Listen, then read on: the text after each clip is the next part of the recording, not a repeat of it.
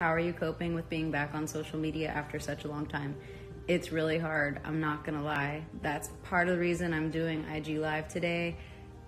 I get really overwhelmed when I notice myself spending like too much time on social media because I feel a responsibility to answer and to be available once I put music out. I feel like since we were kids, Paramore's always promoted heavily on the internet. We were born just before the internet, like just before social media became like the way that you promote your band.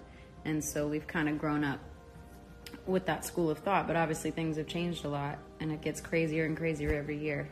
Just since After Laughter, things have gotten so much wilder. So after a year off, coming back to it, it's a lot. I feel pretty ridiculous most of the time. Like even today when I posted that picture that Lindsay took of me and I captioned it, "I'm a moon in daylight," I texted her beforehand and I was like, I feel so stupid. I feel ridiculous. But anyway, yeah, so I'm coping, I'm trying.